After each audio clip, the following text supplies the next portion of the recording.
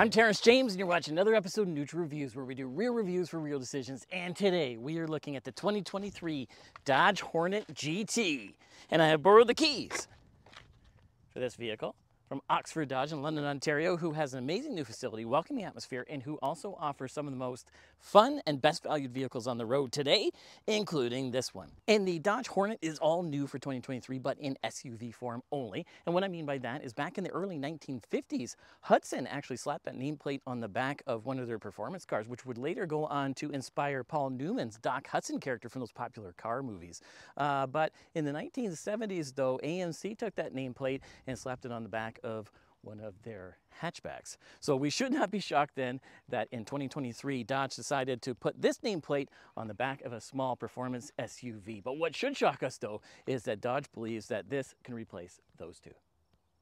So let's take a look at the facts, feels, and final thoughts of the 2023 Dodge Hornet. Let's take a look.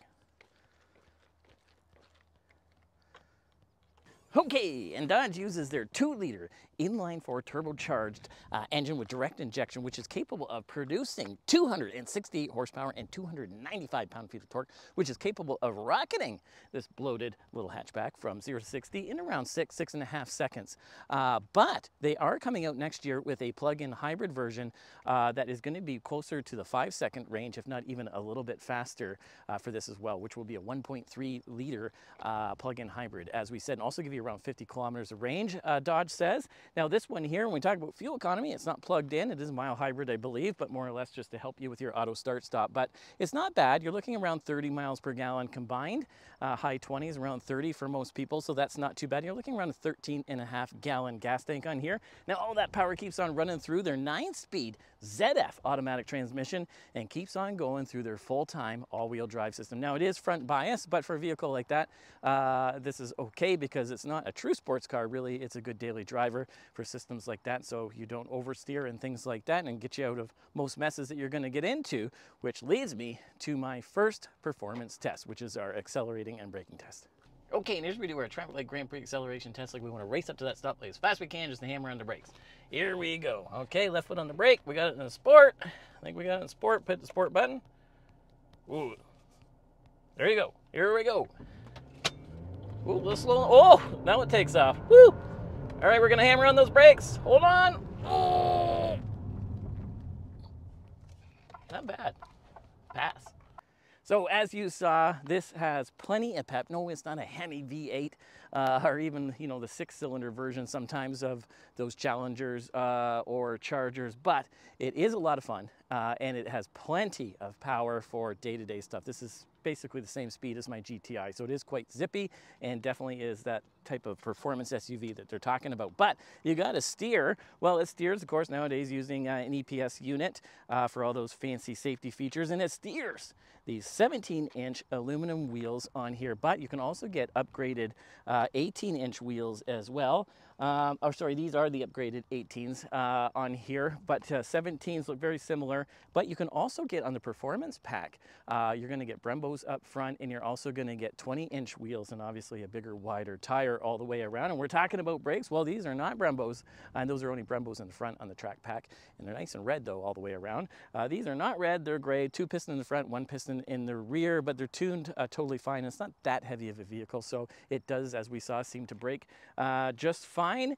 And when we talk about suspension, well, it uses independent suspension, but it's a little bit different. It's going to use strut front and back on this as well, but it seems to work pretty good in the handling, which we'll test in a second. Now, when it comes also to that, when you get that performance pack, or even on this GT, you do have a sport mode. You can, on that sport pack, get a dual setup for your suspension at the push of a button. And also, when we're talking about platform, this is really interesting, actually, and impressive.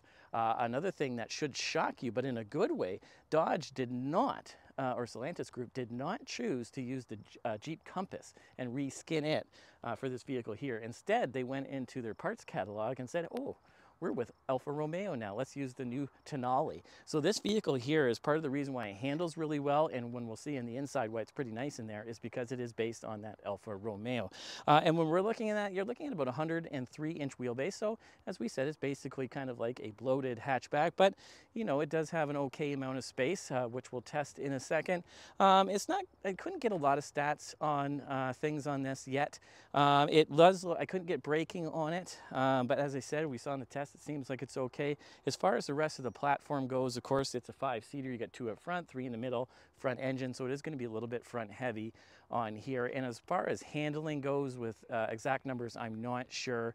It's probably floating in around the 0.8 area for G's, around that 300-foot skid pad. And again, couldn't get some definite noise decibel levels on here on the highway. But again, as we'll see when we test it, it does seem fine. Most modern vehicles now, or even when I say modern, in the last 5 years or so, are pretty quiet. So anyway, also, what we talk about on this show is, can this platform tow? And it can. It can tow 2,000 pounds with your 2023 Dodge Hornet, which is the equivalent to one of these active urban lifestyles hanging off the back of your bloated hatchback. So let's talk cargo. Okay, let's talk cargo, and we're not even going to bother dancing on this one because I know there won't be any sensors. Just normal popper button here somewhere. There we go. Voila, as you can see, you know, this is why I call it a bloated hot hatch, because I own a Volkswagen Golf, and you know, this has got to be pretty similar to the back of that. You're looking at around 27 cubic feet of total storage space when these back seats are up, and when they're down and fold flat, you're looking over about double that, around 55 cubic feet. So again, not a ton, but again, this is one of the most popular vehicles out there, and it's as roomy as any of them, you know, within an inch or two. So let's get our handy Neutral Reviews comment cam here and start seeing what I see. So let's come around here. You're looking, ooh, look at that. Nice.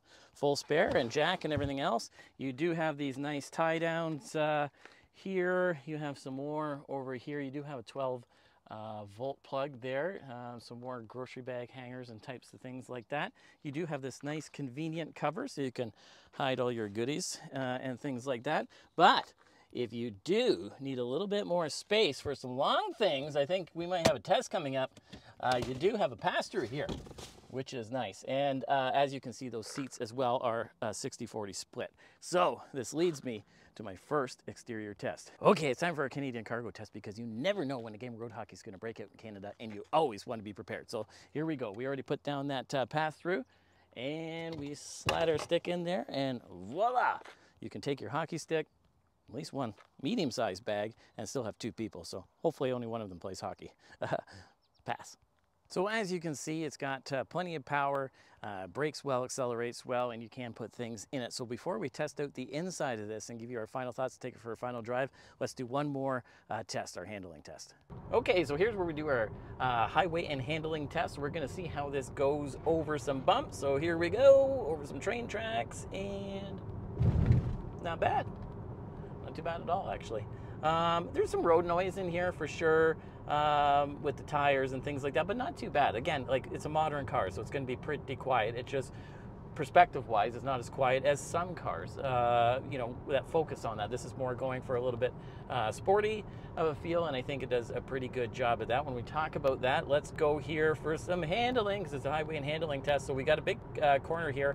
So it's not official highway, but you know, it's a back county road, so you can get going pretty good. So here we go. We're giving some gusto. We're in sport. Oh. All right, that holds nice. Really nice. As you can see, wow, really, really nice. Absolutely. Holds tight. Very, very sporty, but even just, we'll give it some gusto here to another tight corner. Yeah, see, that handles really, really well. Really, really well. Yeah, even just day-to-day handling, it goes over bumps really nice, yet it still feels firm and sporty. Definitely pass. So as you can see, this handles just fine. Again, on day-to-day stuff, this is actually pretty sporty. No, it's not as sporty as my GTI, because it's a little bit higher and things like that, and a little bit heavier. But all in all, for a small little SUV like this, it is pretty zippy and it does handle well. And on day-to-day stuff, yeah, you got plenty of handling. It's just fine and it feels great. Let's move into the back.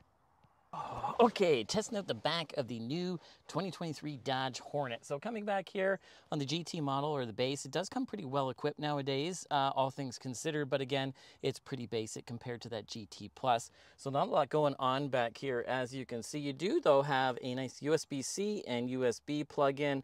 You do have a little bit of airflow back here, which is nice, and of course, you do have these map pockets. And as you can see, these seats are an interesting texture. I really like them. They're pretty sporty for a cloth seat. They look pretty durable, easy to clean, things like that. They hold you in pretty good. Yeah, they're really nice seat, very comfortable back here. I do have a fair amount of leg room, as you can see here. I'm 5'7", 150 pounds. This seat here is comfortable for me as a driver, and I don't like to have myself too close to the steering wheel. And again, even with my spiky-ish hair here, I still have a little bit of room, even if I lean back, which isn't too bad, again, for any type of hatchback or smaller SUV. So not bad there, definitely. And as you can see here, I definitely have a pretty good visibility back here. I don't feel like I would throw up anytime soon. Sometimes when you're in smaller vehicles like this and you can't see out quite well, that can happen. But yeah, all in all, not too bad. We do have two cup holders, one in this door and one on the other, which leads me to my first test. Okay, here we go. Can we be cool in the back of this thing? Oh, the anticipation. Pass, fail. I can still hang it out. Not bad. Okay, can I put my baby seat in the back of my new Dodge Hornet? Because that is still cool as well. All right, here we go.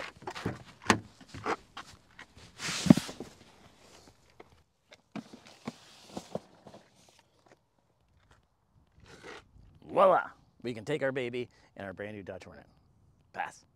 Okay, we're on the inside of our new Dodge 2023 Hornet GT. So as we said, this is the base model in here, but it does have the upgraded cold weather package. So we got a heated steering wheel, heated front seats, which is nice, things like that. But realistically in here, we always like to start off with the steering wheel. And as you can see, this is a nice little sporty steering wheel. It feels good in the hand. I do like that they still have plastic buttons on here, and ooh, a sport button, nice. I wonder what that does. So let's hold that button down, and I have no, ooh, look at that. Changes the gauges. We might as well talk about the gauges while we're here. So as you can see, beautiful digital gauges on here. Really, really nice. I don't know if that is part of the Stellantis using the Alfa Romeo or what, but those are pretty nice. See if I can scroll through here with some of these buttons. Don't see a ton changing. Oh, here you go. You can scroll through some certain things here. As you see, you got a G meter, some basic information, your driving systems on there. It does look like things are changing over here when I hit that button, but I'm not 100% sure. So if I go like that, that changes that. I don't know, but they look nice. That's all I know. And when we talk about the steering wheel, it is telescopic, tilting manual, but still nice. Nice to have.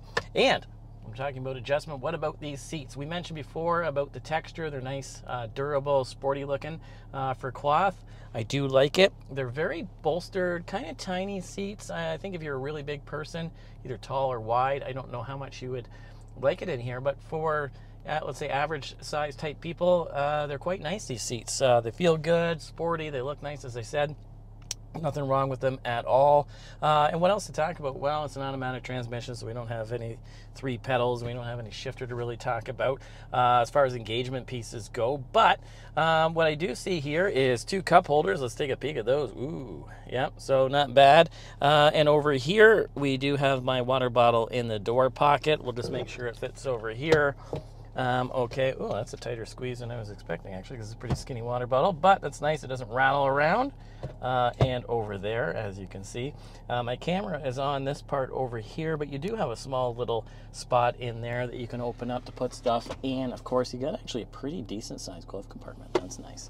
And then you have this big spot here, but ooh, that looks like it's for a cell phone. So this leads me to my first test. Does the charger, wireless charger, actually work in this thing? Let's take a look. Okay, let's do our first test here.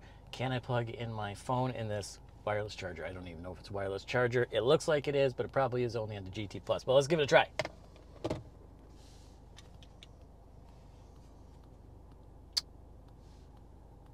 Fail. Or pass, because they're not offering it.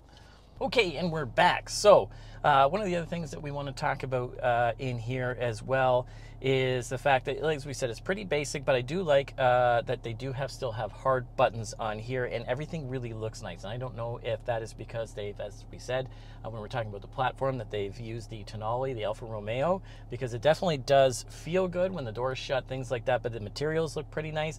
I mean, the dash on the top here does look a little bit like a Dodge, no offense, but this leather here is really nice. All these aluminum looking type trims, they feel really nice and expensive in the hands, and I'm sure the Tonale has a nicer upper half than that. The same with the doors, things like that. It's kind of a mixed bag in here of materials, to be honest with you. There's like, kind of reminds me of my BRZ. You've got some nice materials, but you also have some not so nice materials in here.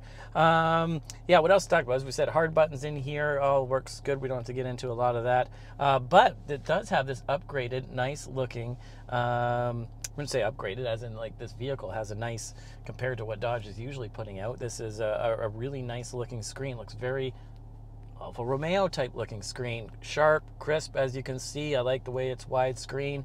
The bezels are pretty thick, but just the way that the graphics are and things like that, it does look pretty nice and expensive.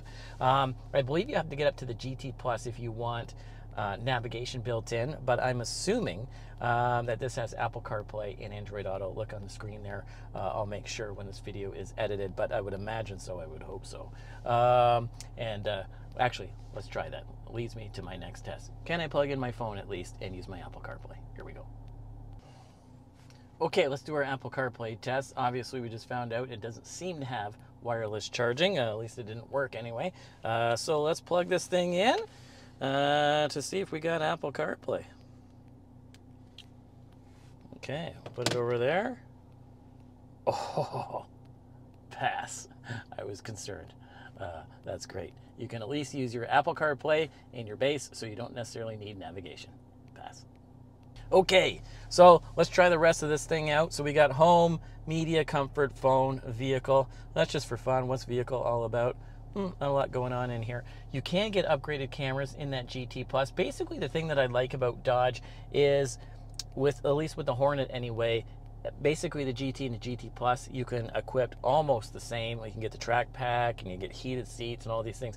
But really what you're going to get with that Plus is everything that you would ever get with the GT, plus those nicer seats. Alcantara, when I say that, if you get the track pack, or leather, you're going to get a sunroof and the Harman Kardon stereo as well, and that navigation. But in here, like I said, it looks pretty good. At least they give you the nice screen. Some of these companies are giving like an old screen and things like that. Just drives me bonkers. But yeah, I mean, it does seem to work pretty good.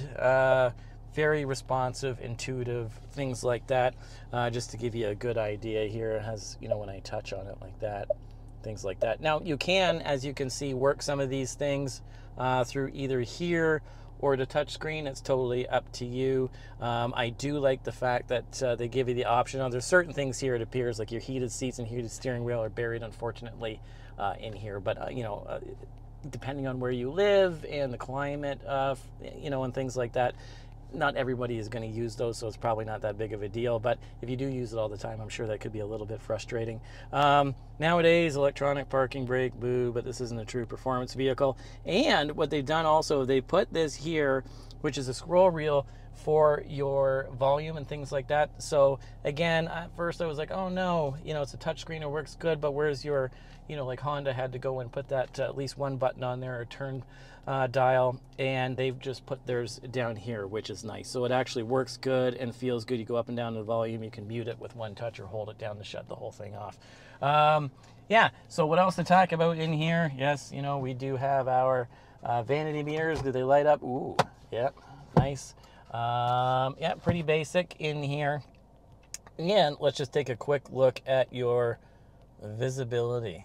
So not too bad at all for a smaller vehicle. I do feel safe in here with the thicker looking pillars, but there is also a lot of greenhouse space and visibility, especially if you get that GT Plus with the sunroof. So let's quit yakking about the facts, because everybody probably just wants to know how this thing drives. Okay, here's where we do our rants, raves, and price in comparison, leading us to our final thoughts. So price, as you can see on the screen, they're not bad nowadays. Starts around $40,000, which is a little pricey, Canadian, plus fees and taxes. But again, you are getting a Tonale, and you are getting a lot of equipment for that. And really some good craftsmanship.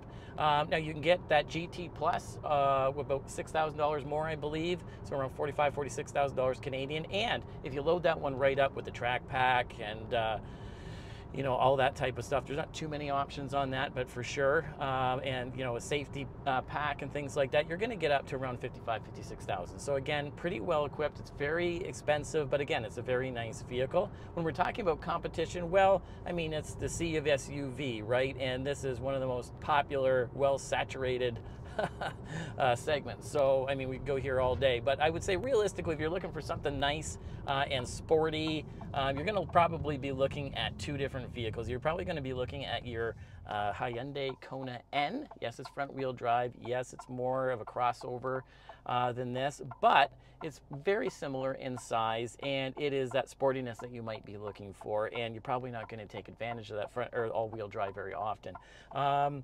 So on the other end of that spectrum, you know, if you're looking for something nice, it's going to handle just a tiny bit better than this maybe, and be just a little bit nicer on the inside, and a very similar size and type of a vehicle would be that Mazda CX-50 that we did a review on.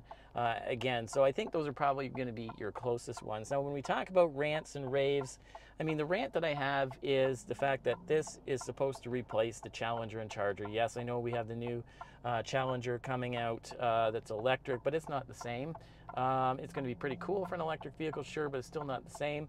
And you know, I don't know.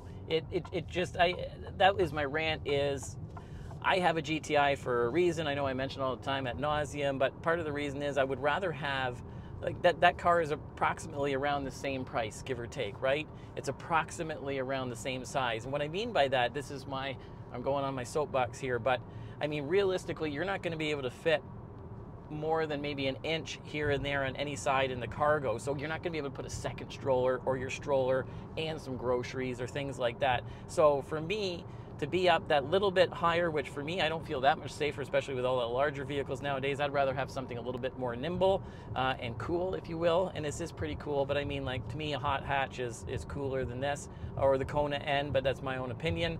But if I am to be fair and I want to rave about this, you know, if this is the way the world is going, for small SUVs, it's very nice. And again, we'll just mention that Tonale in here. You know, when I worked for Chrysler, that was when they merged with Mercedes. And again, they utilized that Mercedes technology. So the 300 at the time was basically, I believe, a C-Class Mercedes platform. So you were getting 10-year-old technology for a Chrysler, but it was far ahead of anything else that the domestics had. And I feel that this is very similar with this here, which leads me to my final thoughts. Now, if you like this video, hit the like button, subscribe, and turn on your notifications, and check out one of our other small SUV reviews so we can get more cool cars like this one and our upcoming review. Now, we start off this review by looking to put the facts against the feels for the all-new 2023 Dodge Hornet GT. And here's the facts and feels that we used to come up with this final thought. Which is, if you are in the market for a bloated hot hatch or a nice little SUV that's going to be zippy, sporty, have a decent amount of space, be pretty good on fuel, and a reasonable price for nowadays, I really don't think that you can go wrong with the new 2023 Dodge Hornet. As we said in the competition, yes, your Mazda CX-50 is going to probably ride just a little bit better than this and be just a little bit more upscale, but just a little bit. And then the Honda Kona N, or Hyundai Kona N, is of course going to be a tiny bit smaller than this front wheel drive, but maybe be that more zippiness and sportiness that you're looking for. But if you're looking for somewhere right down the middle, as we said, you can't go wrong with the new 2023 Dodge Hornet GT. And hopefully we'll be able to review that plug-in hybrid when it comes out soon. Thanks for watching. We'll see you again next time.